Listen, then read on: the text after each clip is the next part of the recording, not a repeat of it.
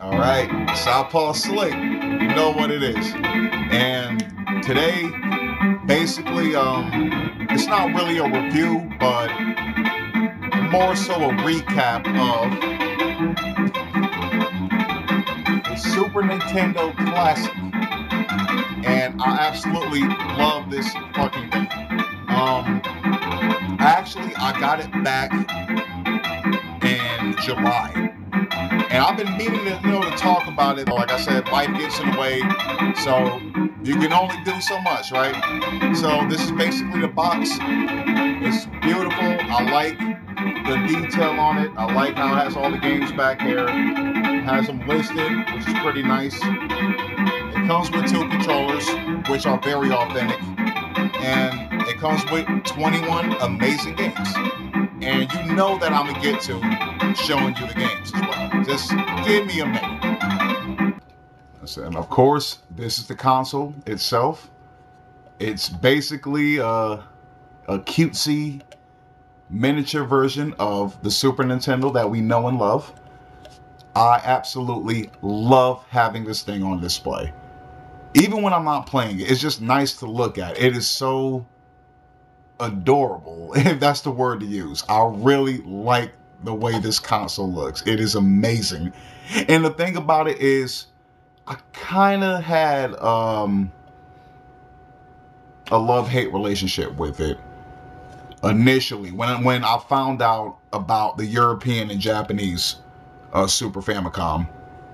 You know, like years after the fact, of course. Like how theirs look and how ours look. I'm like, man, ours look so corny, like in comparison. They got like the color buttons and everything. Like theirs really look cool. And it still does look cooler.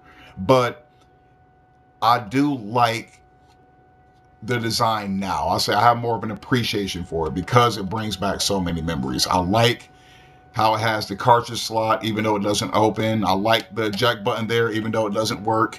And I like the reset and power buttons, of course. The controller ports, which are just there for aesthetic. They actually are not functional.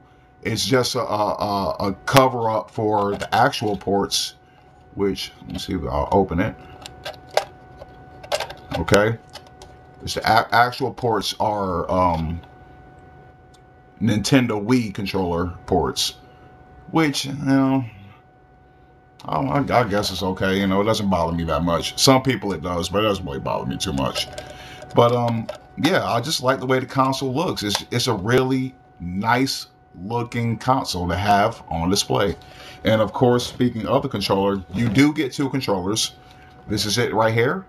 The controller feels super authentic. It's just the way I remembered it, to a T. I'm saying the buttons. I said the L and R buttons, the face buttons, the D-pad, everything feels exactly the way I remembered.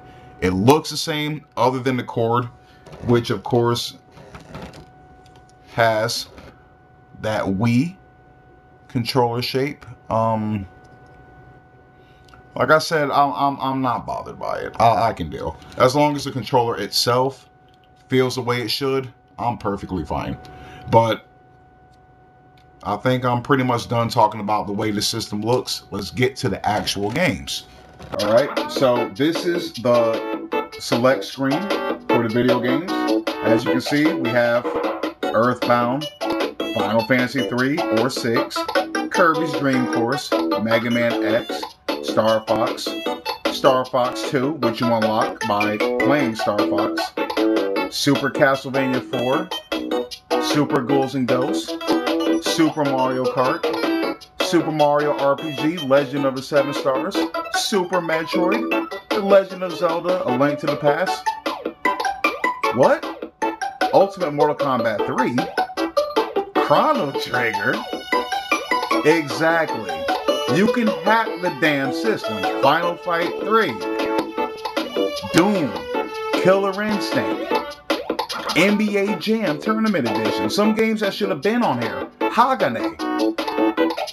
Power Rangers the movie, even though some people wouldn't recommend that, but the game is awesome nonetheless.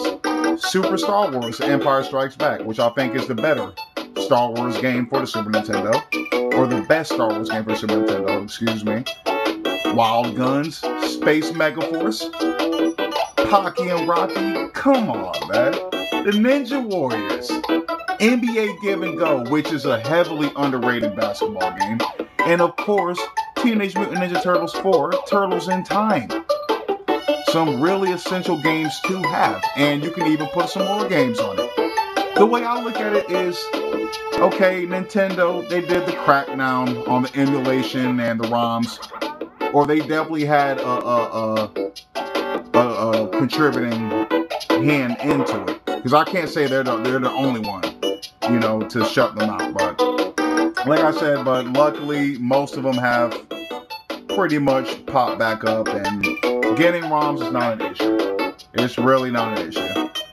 But I just figure I'll show some of those off because to me, this is the absolute best way to play emulated games.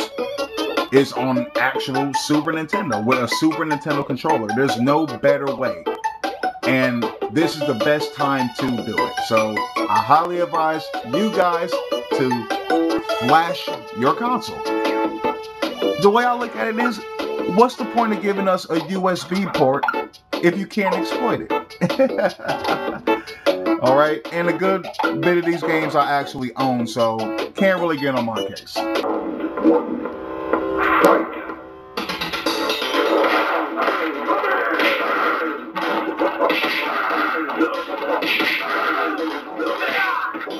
Oh, no flawless. Damn.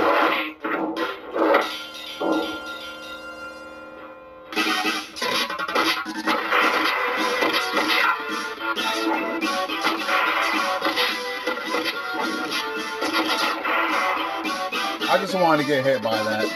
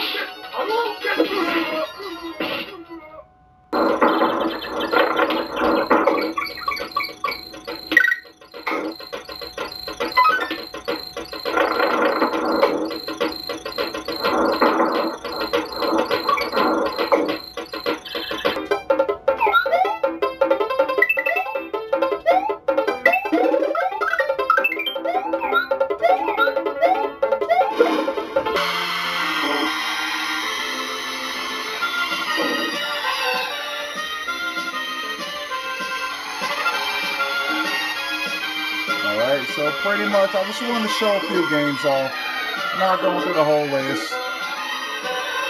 And like I said, pretty much this is a nice package to have. And you can make it even better with flashing the console. Like, this is really a retro gamer's dream right now.